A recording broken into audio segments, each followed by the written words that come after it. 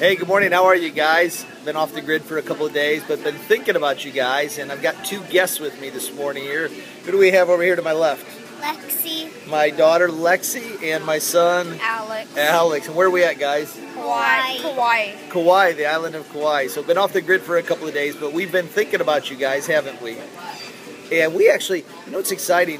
First day that we were here, right behind us in the water, right in front of the resort, somebody by the name of Bethany Hamilton was out there surfing. Who's Bethany Hamilton, Lex? Soul Surfer. Soul Surfer. She's the individual that inspired the book and the movie Soul Surfer. Do you remember what that book and that movie was about, Alex? No. You remember what happened to Bethany Hamilton?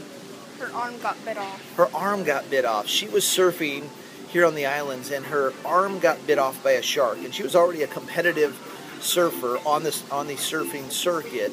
You know what's interesting is since that time, she's gone on to become literally an inspiration to millions of people around the world. I know Lexi and I went to try and go see her speak live down in Corona at a big church in Corona some time ago, and literally it was a humongous church. We couldn't get into the church, couldn't get into the overflow room, couldn't get a chance to hear her speak at all. They had to literally put speakers out in front of the church for people on the sidewalk to just come and listen to her speak. So she's gone around the country and inspired millions of people with her story of overcoming adversity and overcoming challenges and overcoming obstacles. And as good of a surfer as she was before she had this terrible accident, she's gone on to become a much bigger name and made a much bigger difference in the world as a result of the accident. So, you know, it made me think that here was something that at the moment was happening. She's being attacked by a shark, and she gets her arm literally severed off. She was lucky to survive the event. If you think about this, at the moment it must have seemed like the most tragic and horrific thing that could have ever happened to her. And she was wondering if she was even going to live. And she wondered if she'd ever be able to surf again.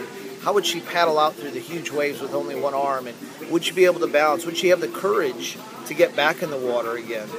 And yet, that one event, as devastating and tragic as it was, inspired her, and she has now inspired millions around the country. And it's interesting how that every adversity, every obstacle holds in it really the opportunity, the seed for even greater things on the other side, if we choose to look for those things. And Bethany Hamilton, through her faith, found that strength, found that opportunity, and has gone on. And though I'm sure she would love to have that arm back, the way that it's changed her life and the way that she's been able to impact and change so many lives as a result of that quote-unquote tragedy, I imagine she couldn't see her life any differently today. And so my thought for today, our thought for you today, coming from Kauai, is what obstacle, what adversity are you facing today? Or what obstacle or adversity have you faced in your recent past?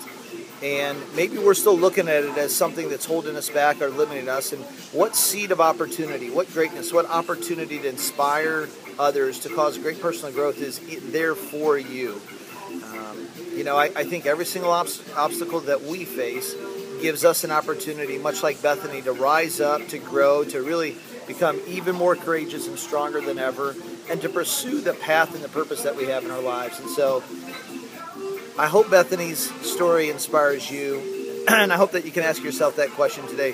What is it that this adversity or obstacle in my life can do to inspire me to even greater things, to grow and to become the person that I'm called to be? We appreciate you guys. We're thinking about you all the time. We're having a great time here and can't wait to see you guys soon. Have a great day, everybody. Bye.